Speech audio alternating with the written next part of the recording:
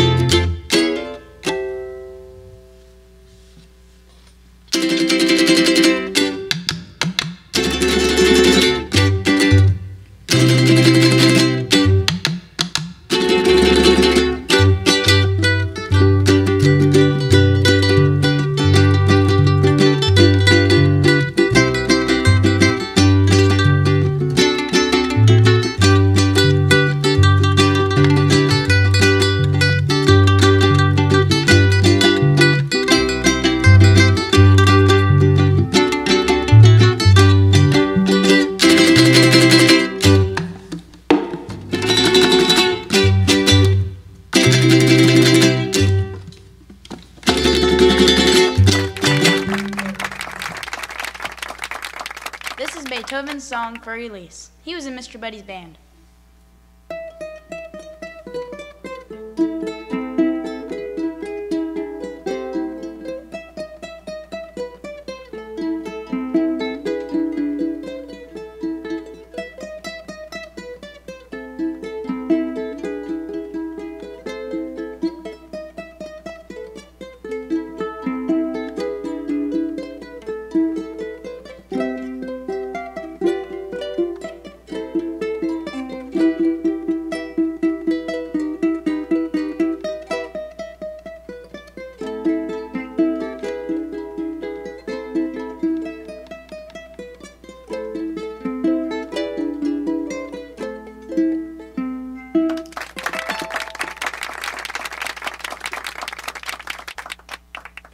This is Canon in D.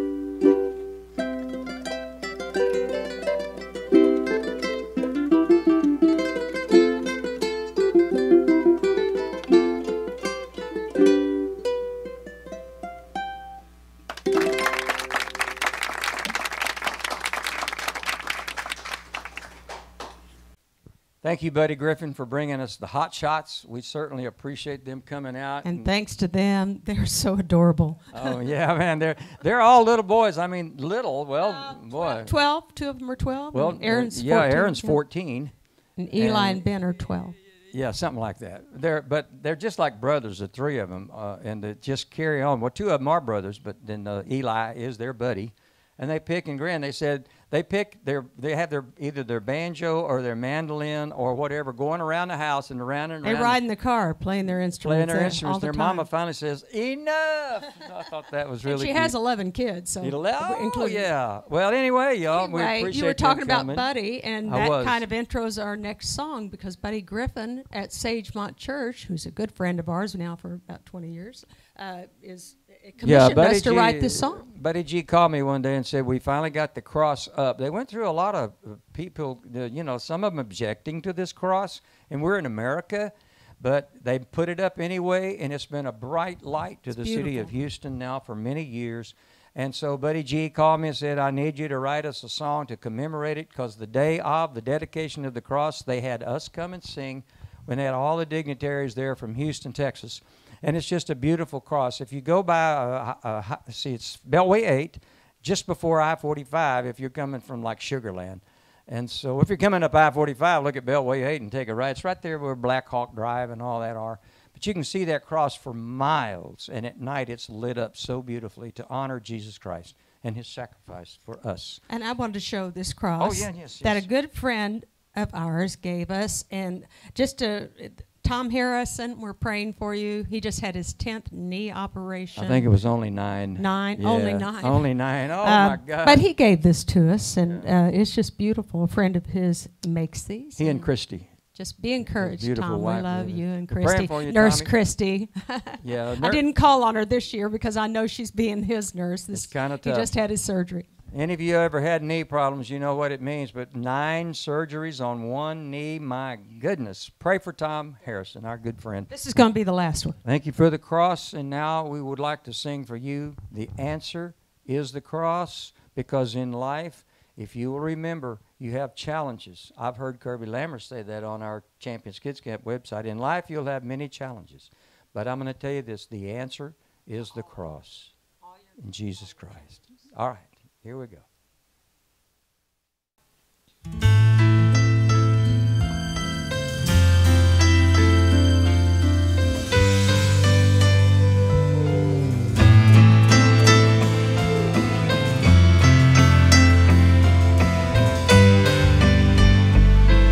When the dark outweighed the light, I lost direction in my life.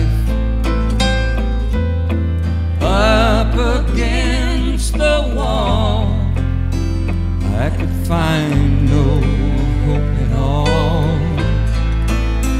I didn't know where to turn it all around and fill up my emptiness, not until I found the answer is the cross and the one who died there.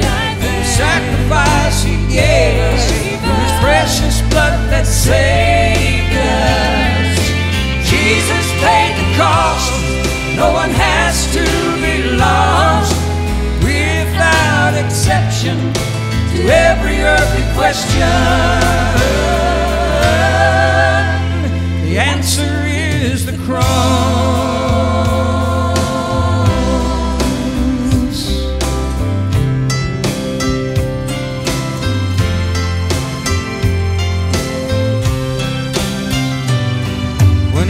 Those last steps with the weight of the world on his shoulders, the enemy thought Christ was conquered by death as he took his last breath. Oh, but it wasn't over, and ever since that day nothing's changed.